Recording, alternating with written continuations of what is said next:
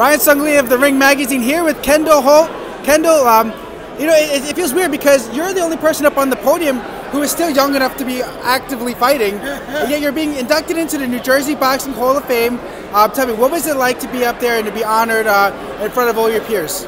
Ryan, I'm going to tell you right now, before we even got up there, the introduction coming down from upstairs touched my heart. And that just reminded me of the ring walk.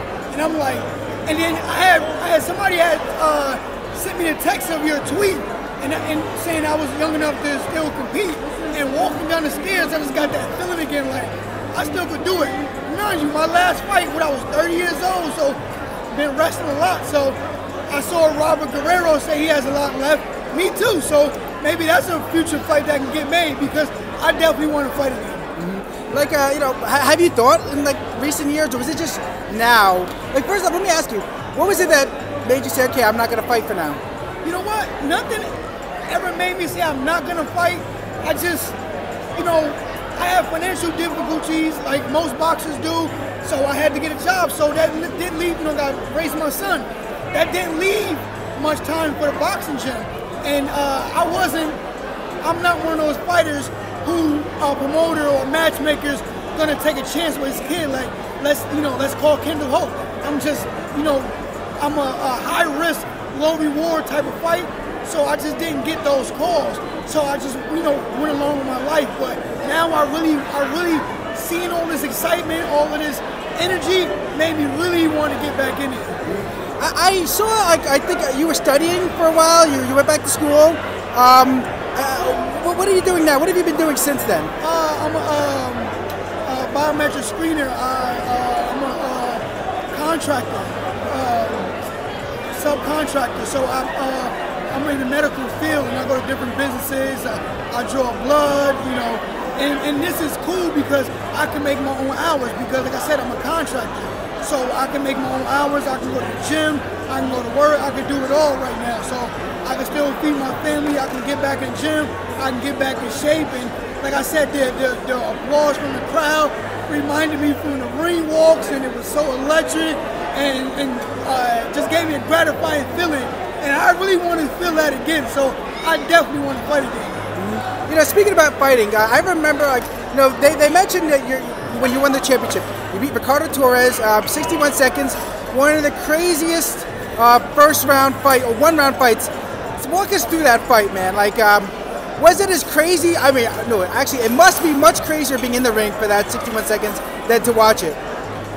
Oh man, you know what? Every so often, someone posts it on Instagram, and it gets and people just tag me so many times, and when I watch it, like, and especially if I haven't watched in a while, I still get chills from it. Like, and I can pinpoint the exact time where the referee was counting, and I see him wave his hands in the air, and it's like, oh my God, I'm world champion. Like, you know, it's every fighter's dream to win a world championship, and I mean, just thinking about it sometimes gives me chills.